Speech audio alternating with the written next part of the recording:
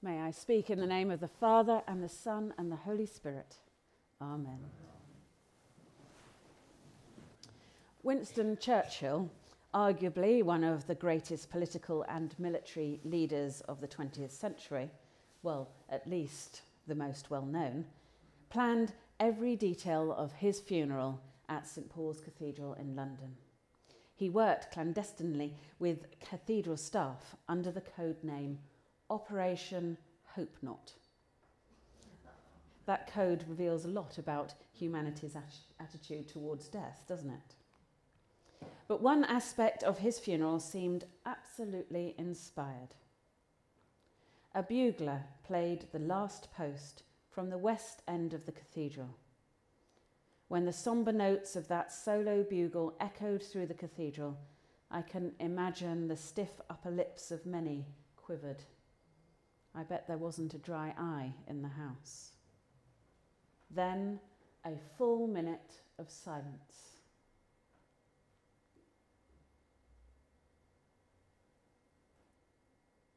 And then, surely, to the surprise of all mourners who crowded into St. Paul's that day, another bugler, this one positioned in the east, rose to play the Reveille, the happy morning bugle that gives soldiers the get up and go, the need to kickstart their day.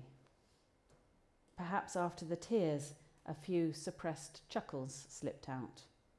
Always a commanding presence, even from the dead, Churchill had relayed two important messages. First, he offered a testimony to the shock, joy and surprise of the resurrection. At the last day, we'll all rise to the sound of the Lord playing a heavenly version of the Reveille and walking us up to the new life, new earth, the new Jerusalem we just heard about. It wasn't random that the Reveille came from the east, where the sun rises, the direction of the altar facing in many churches, the direction from which we expect Christ to return again. Secondly, Churchill bid them to press on, to attend to the day at hand and the life ahead, here and now. But let's go back in our imagination to that minute of silence, because that's where we can locate this great feast day, the one we've gathered to celebrate, All Saints' Day. That minute of silence is where we find ourselves wondering, is this really it? What comes next? Do we have enough tears left to cry? Is there enough patience to persevere? Somewhere in the uncomfortable silence, having heard the last post and waiting for the Reveille. Somewhere in the waiting for God to descend among us and wipe away every tear from our eyes. Somewhere in the hoping that Jesus' words are trustworthy and true. Somewhere in the trusting that God is preparing for all peoples, all saints, my favourite saints and yours, those dearly departed from this community and abroad, people we miss dearly and people we never knew, that God is preparing a feast of rich food and well-aged wines. Somewhere in that discomforting silence where we wait for God to swallow up death forever, even as it abides with us here and now. And in this quiet and disquieting moment, when we wait, hope, trust on our best days and fight despair on our worst, that is the moment that we meet God. Today's liturgy feast and gospel reading all encourage us to feel the grief and sorrow, maybe even the impatience at having to wait that long minute before we hear the Reveille, or anger at how death takes away, at least in physical form, the people that we love. We are given the courage to wait, together, nourished around this table, hearing God's story in our stories, and pleading, like Mary did, for Jesus to come and take away death.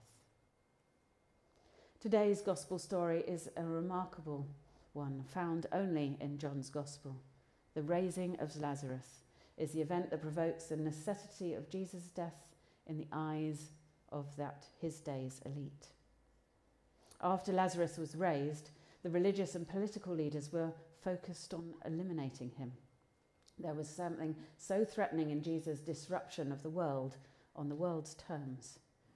Jesus is distraught, weeping, disturbed, maybe even angry and certainly grief-stricken, and yet he is fully in charge, not operating on our preferred timetable, but on his own with a larger purpose in mind, that of engendering trust or belief in the crowd that had gathered around him. Mary articulates what for many of us feel when someone close to us dies.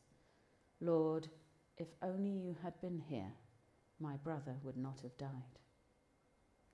Jesus doesn't directly respond to this. Instead, he begins to take charge, first finding out where the body is, and then issuing a series of short commands. Take away the stone. Lazarus, come out. Unbind him and let him go. What would it be like to prayerfully wonder what the Holy Spirit might be telling us in those words of Jesus? Take away the stone. What stones in your life need to be removed so that Jesus can get to you? Ask for the grace for that stone to be taken away. Lazarus, come out. Jesus knows us each by name and calls each of us. Even death can't deafen our ear to Jesus' call. Lazarus, come out. Unbind him and let him go.